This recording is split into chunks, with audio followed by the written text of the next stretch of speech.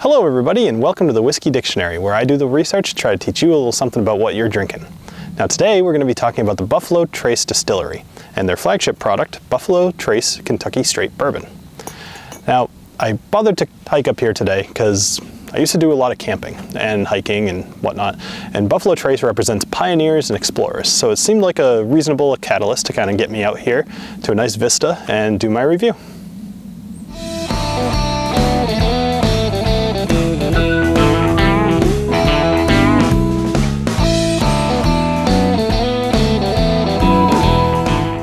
The history of the Buffalo Trace Distillery goes back to the 1700s, but whiskey wasn't distilled on the site until the 1850s.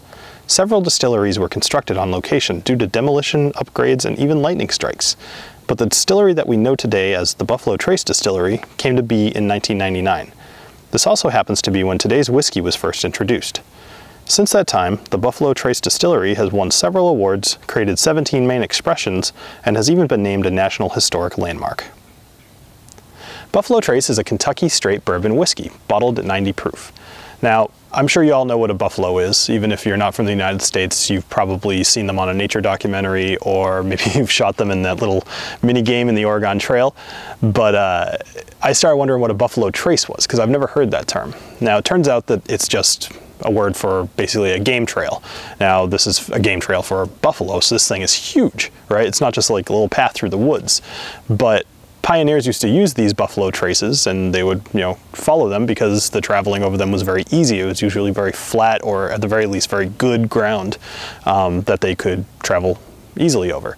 In fact, a lot of roads in Kentucky nowadays are built along these same buffalo traces. Now, I may be out on a hike, but that doesn't mean that I'm a savage who can't bring his Glencairn glass with him. So I'm going to go ahead and pour some of this, and if you have any interest in this, I would recommend getting a bottle first off, I'll tell you that. So if you want to, go buy a bottle, stop the video, buy a bottle, come back, do the nosing and the tasting with me. I think it's more fun to kind of know that you guys are doing it together with me. So anyway, let's move on to the nosing. I took some notes because one thing I kind of counted on, and I'm glad I did, there's a lot going on out here. I'm in the middle of the woods, really, so there's a lot of smells, and being able to nose this properly isn't going to work very well. So don't mind me if I look at my notes, but go ahead.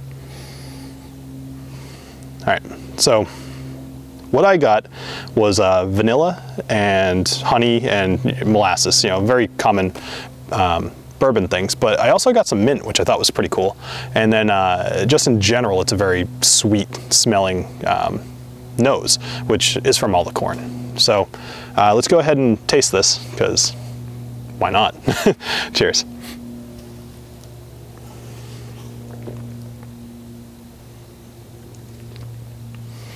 All right, so I get brown sugar, spice, oak, toffee, and some fruit.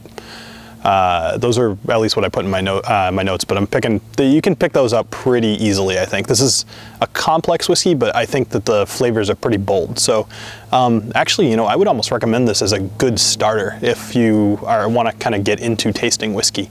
In general, I think bourbons are a good way to go too. But anyway, the finish is very long and smooth. Like usually, you may have picked up on this in some of my other videos. I'll take a sip and then I try to talk immediately, and it's not always the easiest thing in the world. This doesn't have that. It's very, very smooth finish. So I would recommend buying this whiskey. So with that, thank you for joining me today. I'm going to go finish my hike, and what the heck, I'm going to walk around and finish my whiskey. If you've been enjoying these episodes, please subscribe. I noticed that most of my viewers actually are not subscribed to the channel. Something like 95% are not subscribed. Kind of crazy, but either way, maybe you guys aren't thinking to do at the end or whatever, but either way, if you're interested, please subscribe to the channel. It just is a good motivator for me.